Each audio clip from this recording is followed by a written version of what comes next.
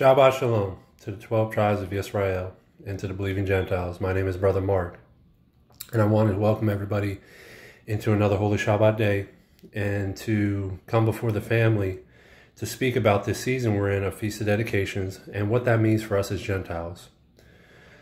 Before we go on, though, let's give all honor, all glory, and all praise to the Most High Yah and His only begotten Son, Yahushua Machiakh. And in order to do that, we are going to read Khai YASHUA, which is the Lord's Prayer. It can be found in Matthew, the 6th chapter, 9 through 13.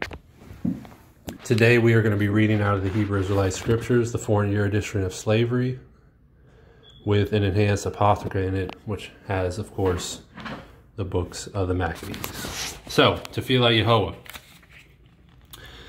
Avinu, Sheba Shemayim, Yikwada Shemeka, Tabo Malkuteka,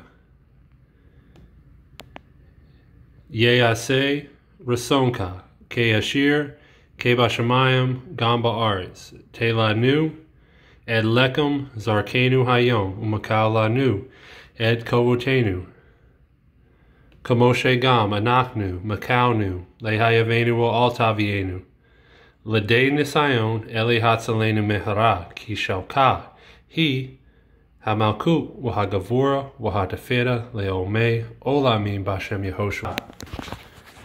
So family, it is very important that we take not just this feast day, but each and every feast day, we need to take some time and reflect during that season and what the Most High Yah is asking from us and what He seeks for us to be doing during these various seasons.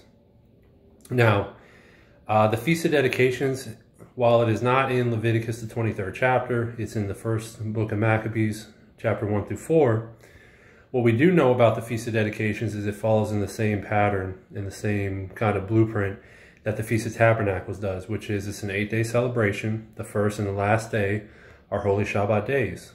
So we're heading into the 8th day right now, and I want to bring forth a message to the Gentiles and edify the Gentiles about this season and the things that we need to be focused on.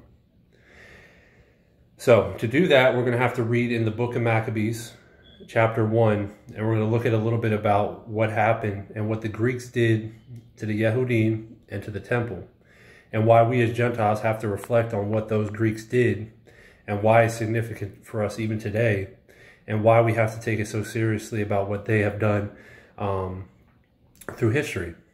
Because just as the children of Israel are asked to reflect on the sins of their forefathers and foremothers and to change and become set apart and to return unto the Most High Yah, we are asked to do the same thing, which is we have to repent, we have to reject, and we have to rebuke our forefathers and our foremothers for the wickedness that they have done, so that we can atone properly for our sins and that we can know our proper place within the big picture. So in order to do that, let's look at the first book of the first Maccabees. Look at the book of the first Maccabees. And this is Nehemiah, of course, Yechezkel, Yehudith, Sirach, the book of the Maccabees. So we're going to read some of the first chapter and try to glean some insight into the things that we should and shouldn't be doing. So this is the book of the first Maccabees, chapter 1, verse 1. And it happened after that, Alexandros, son of Philippos, the Macedonian, who came out of the land of Kittim, had smitten Darius, king of the Persians and the Medes, that he reigned in his stead, the first over Yawan. So this Alexandros is Alexander the Great. So let's read on. Verse 2.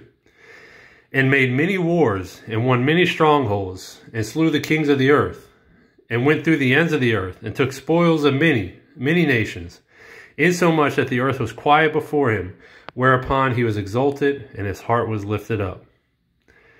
So after Alexandros took out the Persians and the Medes, this ushered in the Greek rulership in the Greek Empire. But that did not stop Alexandros. He continued on and conquered much of the known world, and bringing many kings under his rulership and made them tributaries to himself. But the most important thing, let's look at this, is that he was exalted and his heart was lifted up. He exalted himself and his heart was lifted up. The only person that we're supposed to exalt and lift up is Yahushua HaMashiach, because he is our head, he is our Adonai, and he's the son of the Most High Yah. That's the only person that we should be exalting.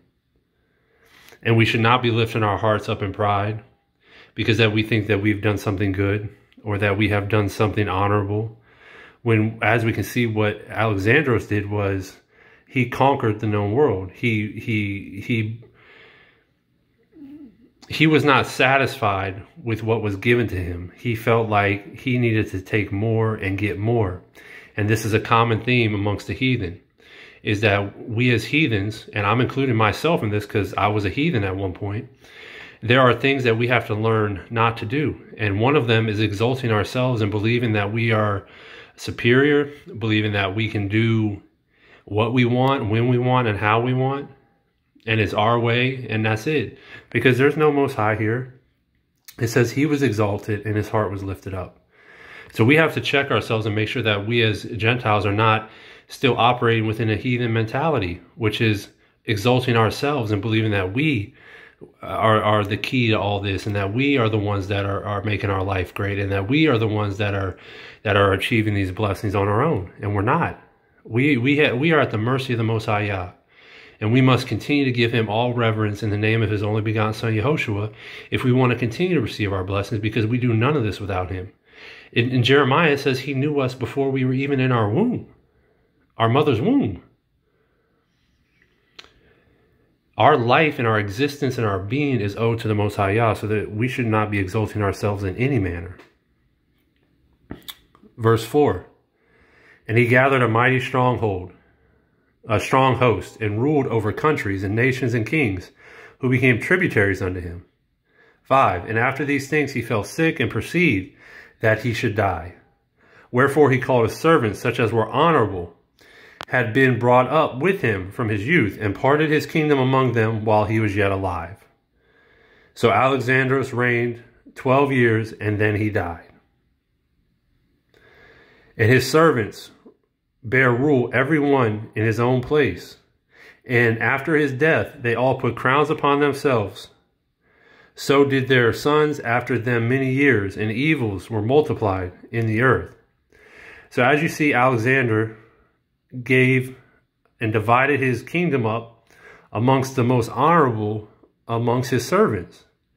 Yet as soon as he passes from this earth, verse 9, all of them decide to start putting crowns on their head, creating many nations, many kingdoms across the world.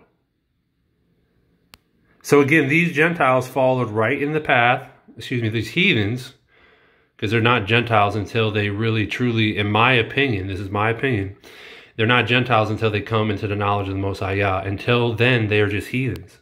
So these heathens followed in the same steed as what Alexander did and exalted themselves and put crowns upon their heads, when we know that, 1, we receive our crowns from Yehoshua.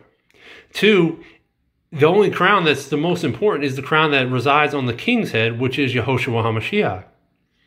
So whether it be that we're getting our crowns from him, or is the very crown that sits on his head, we are not to be putting crowns upon ourselves. We are not to crown ourselves with glory. Yet they're still exalting themselves and lifting their hearts up in pride, crowning themselves and granting themselves such power and influence. So again, during this season, we have to ask ourselves, are we being in the vein of Alexandros and those servants that those honorable servants that were given parts of his kingdom? Verse 10, and there came out of them a wicked man, Antiochus, surnamed Hamephaor, son of Antiochus the king, who had been a hostage at Rome, and he reigned in the 137th year of the kingdom of the Greeks. So family, we first were introduced to a heathen named Alexandros, who conquered much of the known world. And now we are meeting another heathen named Antiochus, who will bring harsh rulership over the children of Israel, which we'll see shortly. He's going to rule very harshly, and we have to ask ourselves, are we walking in the spirit of Antiochus? Are we walking in the spirit of Alexandros as heathens? Or are we walking in the steed of the Most High Yah, Yehoshua, in the law, statutes, and commandments?